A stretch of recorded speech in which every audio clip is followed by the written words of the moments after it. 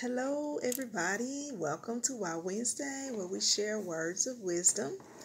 Today, we're going to be talking about when you know yourself, it's easy to be yourself. When you know yourself, it's easy to be yourself. Oftentimes, the reason why people are not themselves and they're portraying other people is because they really don't know who they are. And we gotta know ourselves. We have to know our abilities, our talents, everything about who we are. Sometimes we take out the time to know about others.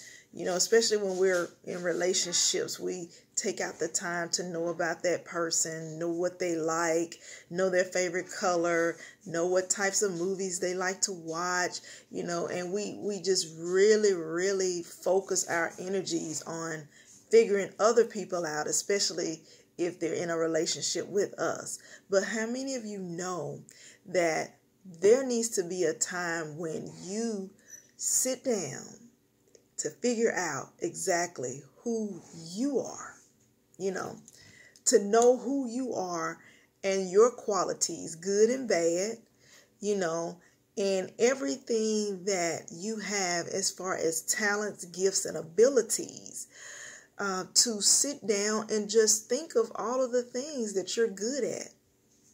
Think of all of the good characteristics that you have. What makes you separate from other people? What things make you valuable?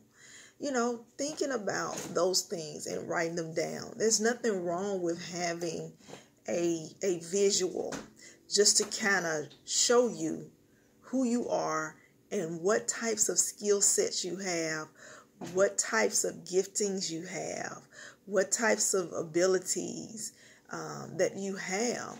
And sometimes it's not even bad to ask other people, like, what do you like about me? What are some good qualities that I have? And sometimes you just need to take those things into consideration, because people will see things in you that you don't even see in yourself. And that's awesome that we're able to do that. We're able to connect with people, especially those that are around us, that are positive, that are encouraging, and they won't say things to you that will put you in a bad light. They will draw out the good qualities and skills that you have. And, even a good friend will tell you the good qualities and skills that you have.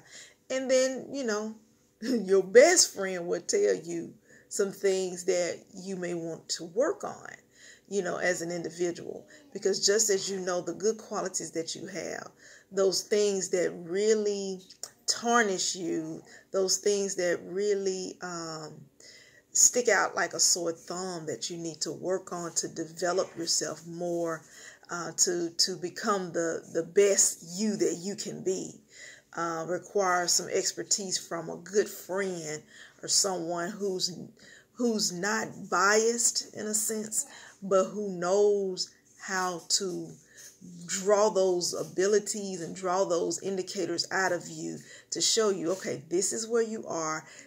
This is how you are. Let's work on it. Let's build ourselves. Let's become better.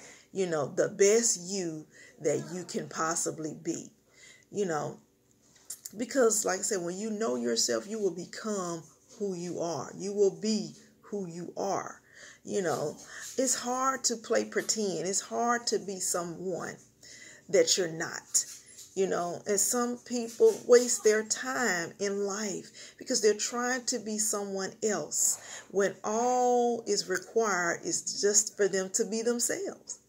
Just be who you are and who God has called you to be, who He has developed you to be. And be a good person. Be the best you. Be the best you that you can be. No one wants to pretend. No one wants to put on a visage. No one wants to put on this mask and play these games with people. In this time in your life, you're like, look, I'm just trying to be me. I don't have time to try to be my friend down the street or trying to be this person that I emulated. I don't have time for that. I have too much going on inside of me that people need to see, they need to witness, they need to be encouraged and inspired by me, and the best me that I can show them and reveal to them, and so God made us. He made us in his image and in his likeness.